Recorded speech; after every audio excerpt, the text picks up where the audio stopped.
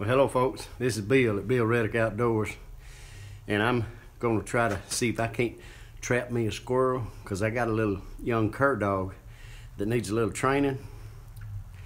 But every time I put the traps on the ground, I end up catching a possum or a coon, and I really want to get me a squirrel. So what I've done is cut me a couple of boards, and I'm going to tie them together like this. I'm going to put me a brace under there, and I'm going to tie my squirrel trap to the top piece up here, and then this piece over here, I'm going to screw it to the tree. I think it's going to work. I didn't have a little drill bit the size I needed, so I'm using an old trick. I cut the head off a nail and put it in my drill motor, and it's going to drill them holes in that wood just fine. Let's see if it'll do it.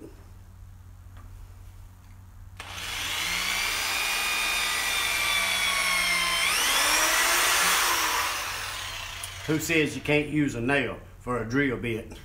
Let's see if we can put them screws in there now.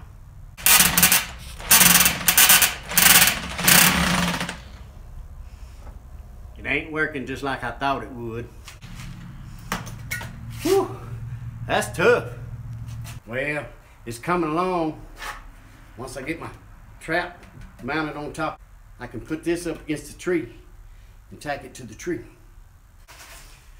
Folks, it sure does make things more difficult when you haven't got much to work with. I'm digging through a scrap pile, just hunting a few wood screws to try to put this thing together. Oh, I dropped it. Sure hope it don't go all the way through and get my hand. There's one. Got two. Look at there. Two just might be enough.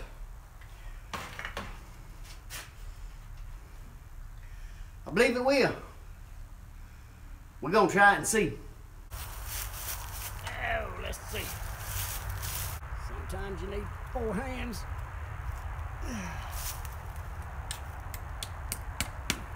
I drilled some oversized holes for these nails to go in.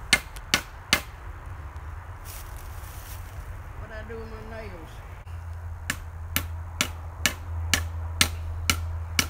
Y'all wondering how I'm gonna get this down when I need to. I done got that figured out.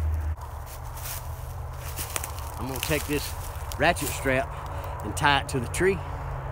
And I'm gonna take these bolt cutters and cut the heads off them nails.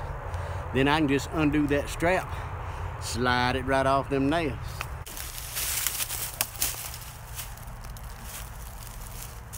Got it strapped to the tree. Now we're gonna pop them nail heads off.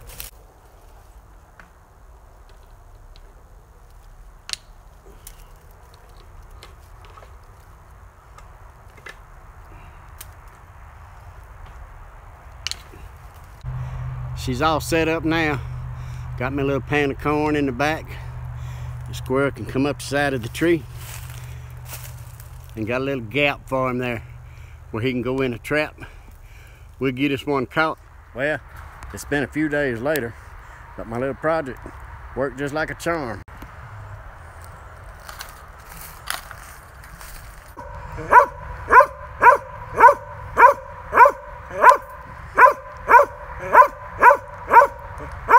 Just remember, folks, whether you're at work or play, I hope you have a nice day. This is Bill Reddick Outdoors. See y'all.